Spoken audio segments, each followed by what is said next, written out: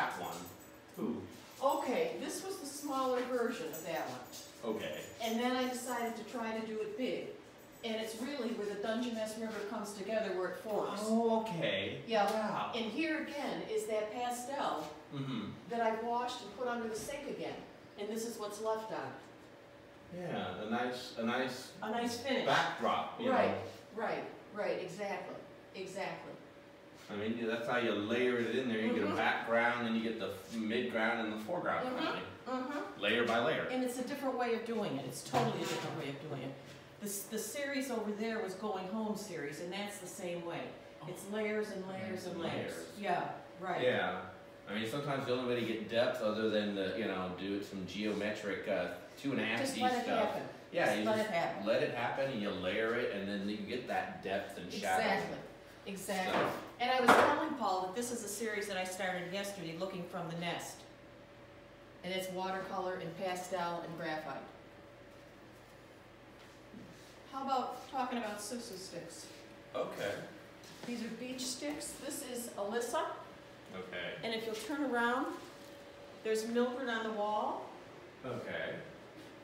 And the Native Americans have spirit sticks. Yeah. The Aborigines have toas. Okay. These are white woman sticks. Okay.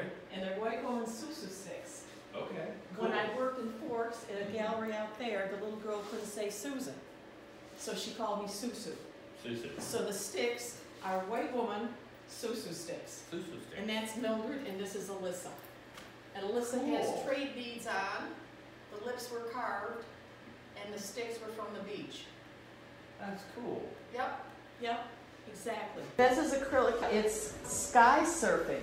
Kind of like seagulls or sea hawks or something. Exactly, riding the sky, riding the wave to the sky. And they're going to go into North Wind Fine Arts in Port Townsend, and then they'll go to Jefferson County Hospital and they'll be displayed in there. Oh, that's cool. Yeah, it is. North Wind does a rotating show in Jefferson County, and these would have gone last Tuesday, but they're put on hold. Well, yeah. Exactly.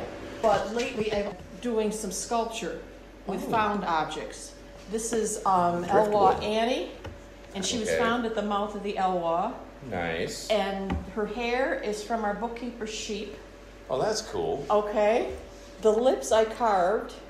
Nice. The beads are trade beads. And then these creatures go with her, so it's Elwha Annie and her river dance. Oh, nice. So in the river, in the stones, and they're all found objects.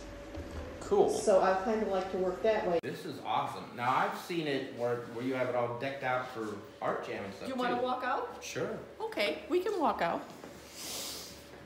The upper murals, the 8 upper murals were done at my granddaughter and grandson's birthday parties. Oh, cool. And it's each year, right? Some of the themes were animals, some of them were the farm, some of them were music. The lower pieces of work were done at last year's art jam. And we've done murals, community art project murals. Raven or crow? Isn't he beautiful? Beautiful. Yeah. And the canvases were done at last year's community art project, and this year we'll be doing that. And that's, of course, that's the red-tailed deer. Oh, cool. I love him. Yeah. Red-tailed deer. Red-tailed deer, and art jam is on again for this year, barring that we have people allowed in. Well, yeah. Yeah, exactly. Hopefully by July they figured out this current issue. Exactly. So it is fun. Yeah. This was part of our totem that we did 2 years ago for Art Jam. This was my section of it. And we had a totem pole coming up, and everybody had their own section. And you did fish. I did and fish. Starfish. And stars. Sea stars, I guess I should say. I think so. Yeah. How tall was the totem? Like 8 feet? How tall was it, Mike? 8 feet. 8 feet? Yeah, probably. Okay, and each of the Art Jam artists had a layer. Well, that's cool. And they did it in their own way. Well, yeah. This it year showed the artists united Exactly. Yeah. We've done chairs, like for Habitat for Humanity, where we take the chair apart, and each artist does a part of it, and then we put it back together. Like one arm, the legs, whatever. This year we're doing, another chair and probably a chest of drawers, and we'll have it here during Art Jam, and then we'll sell it, and the proceeds will go to food bank.